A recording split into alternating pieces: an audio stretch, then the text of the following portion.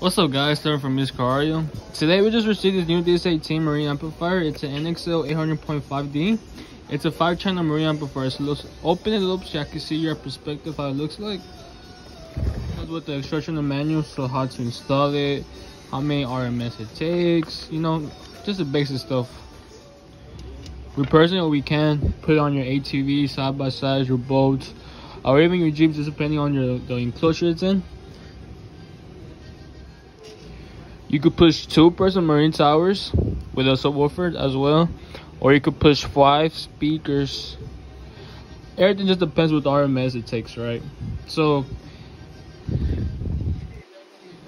to be able to tune this amplifier, you have to unscrew these screws, because this amplifier is submergible. So that means when you put in the water, it just depends how many minutes you put in the water, right? The water would take forever to get inside the amplifier.